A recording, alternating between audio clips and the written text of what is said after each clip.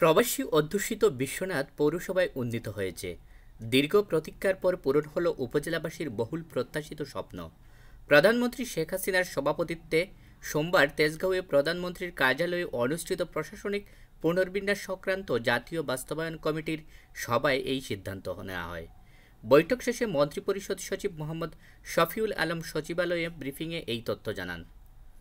এদিকে দীর্ঘদিনের স্বপ্ন পৌরসভা ঘোষণার সংবাদ সর্বত্র ছড়িয়ে পড়লে বিশ্বনাথ উপজেলাবাসীর মাঝে বিরাজ করছে আনন্দের বন্যা। সোমবার সন্ধ্যায় উপজেলা আওয়ামী লীগের অস্থায়ী কার্যালয়ে এক আনন্দ সভা অনুষ্ঠিত হয় ও মিষ্টি বিতরণ করা হয়। বিশ্বনাথ উপজেলার অনেক লোক প্রবাসে থাকেন, এ কারণে এই উপজেলা অর্থনৈতিকভাবে সমৃদ্ধ। সিলেটের কয়েকটি উপজেলা দীর্ঘদিন আগে পৌরসভায় উন্নীত হলেও এই থেকে বঞ্চিত ছিল বিশ্বনাথ। জাতীয় সংসদের 230 নং আসন হচ্ছে সিলেট 2 হিসেবে পরিচিত বিশ্বনাথ ও ওসমানীনগর উপজেলা। এই আসনে 11টি সংসদ নির্বাচনে বিশ্বনাথের 5 জন প্রার্থী 6 বার নিজ যোগ্যতা বলে সংসদ সদস্য নির্বাচিত হয়েছেন এবং এই সকল নির্বাচিত সংসদ সদস্যরা দেশের অন্য অনেক সাধারণ সংসদ সদস্যদের মতো নন।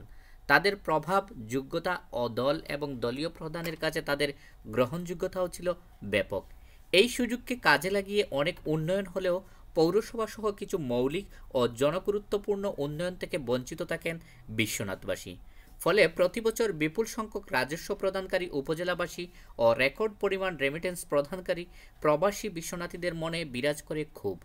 তবুও বিশ্বনাথে পৌরসভা বাস্তবায়ন সহ গুরুত্বপূর্ণ দাবিসমূহ পূরণের প্রত্যাশায় আশায় বুক বাঁধেন উপজেলাবাসী। 1996 সালে স্থানীয়রা বিশ্বনাথ পৌরসভা বাস্তবায়ন কমিটি গঠন করে আন্দোলন শুরু করেন। পৌরসভার দাবিতে তখন একাধিক সভা সমাবেশ সহ সরকারের উপর মহলে স্মারকলিপি প্রদান করেন। 1996 সালে আওয়ামী লীগ ক্ষমতায় আসার পরপরই তৎকালীন পররাষ্ট্রমন্ত্রী আব্দুস সামাদ আজাদ বিশ্বনাথকে পৌরসভা করার ঘোষণা দিয়েছিলেন। সেই সময় স্থানীয় সরকার, পল্লী উন্নয়ন ও সমবায় মন্ত্রণালয় বিশ্বনাথকে পৌরসভায় রূপান্তর করার প্রাথমিক প্রক্রিয়া শুরু করে। 2000 সালেই মন্ত্রণালয়ের নির্দেশে সীমানা নির্ধারণ, প্রশাসনিক কার্যক্রমের আনুষঙ্গিক রোডম্যাপ তৈরি সহ বিভিন্ন বিষয়াদি গুছিয়ে আনা হয়। তৎকালীন সংসদ সদস্য শাহ আজিজুর রহমান এক অনুষ্ঠানে দৃঢ়চিত্তে বলেছিলেন, এ সরকারের আমলেই বিশ্বনাথকে পৌরসভায় রূপান্তর করা হবে। অবশ্য তার ঘোষণা পর্যন্তই থেমে পড়েছিল এটি। 2001 সালের সংসদ নির্বাচনে 4 দলীয় জোটের মনোনীত প্রার্থী এম ইলিয়াস আলী একাধিক জনসভায় পৌরসভাকে নির্বাচনী ইস্যু করে নির্বাচিত হলেও পরবর্তীতে তিনিও এই প্রতিশ্রুতি অন্যদের মতো ভুলে যান। সেই সময়ে সিলেটের গোলাপগঞ্জ, বিয়ানীবাজার, জকিগঞ্জ, কানাইঘাট পৌরসভায় উন্নীত হলেও বিশ্বনাথ থেকে যায় অবহেলিত। 2008 সালে আওয়ামী লীগের প্রার্থী জেলা আওয়ামী লীগের বর্তমান সাধারণ সম্পাদক শফিকুর রহমান চৌধুরীও চেষ্টা করেন বিশ্বনাথকে পৌরসভায় উন্নীত করার। পরবর্তীতে 2014 সালে মহাজোট থেকে জাতীয় পার্টির ইয়াহিয়া চৌধুরী এহিয়া এমপি নির্বাচিত হয়ে পৌরসভা ঘোষণার লক্ষ্যে কাজ শুরু করেন এবং 2015 সালে পূর্বের প্রজ্ঞাপন বাতিল করে ইয়াহিয়া চৌধুরী এহিয়ার অনুরোধে পুনরায় খসড়া প্রস্তাব তৈরি করে সংশ্লিষ্ট দপ্তরে পাঠানো হয়। এই খসড়া প্রস্তাবে স্থানীয় সরকারের আইনে পৌরসভার জন্য যে প্রয়োজনীয় সুবিধাসমূহ থাকার কথা রয়েছে তার প্রায় সবকয়টি প্রবাসী অধ্যুষিত প্রস্তাবিত বিশ্বনাথ পৌরসভায় বিদ্যমান রয়েছে বলে উল্লেখ করা হয়।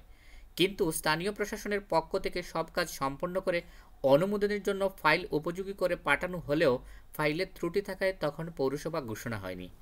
এক পর্যায়ে 2017 সালে বিশ্বনাথ প্রেস ক্লাব নেতৃবৃন্দকে সাথে নিয়ে স্থানীয় প্রশাসনের সাথে বৈঠক করেন ইয়াহিয়া চৌধুরী।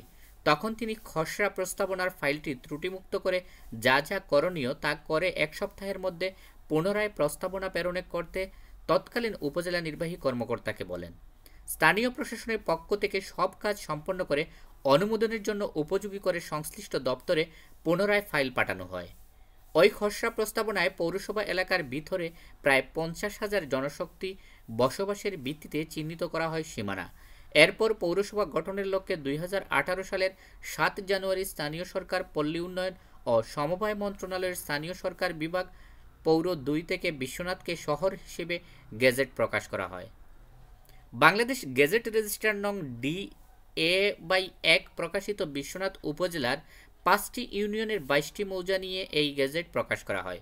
মৌজাগুলো হলো বিশ্বনাথ ইউনিয়নের আহমদাবাদ মৌজা, পূর্ব জানাইয়া মৌজা, বিধাই লসুপানি মৌজা, কানাইপুর মৌজা, মজলিস বকশাইল মৌজা, চানশির খাপড় মৌজা, মিরেরচর মৌজা, মশুল্লা মৌজা, সেনারগাঁও মৌজা, দুপাকুলা মৌজা, তাজপুর মৌজা। দেওকলস ইউনিয়নের আলাপুর মৌজা, দুপাকুলা মৌজা, দত্তা, অলঙ্কারী ইউনিয়নের পূর্ব জানাইয়া, কামালপুর, ভাগমতপুর, অলঙ্কারী, দৌলতপুর ইউনিয়নের দুজাকাপন, চরচণ্ডী ও রামপাশা ইউনিয়নের পশ্চিম জানাইয়া, মশুল্লা।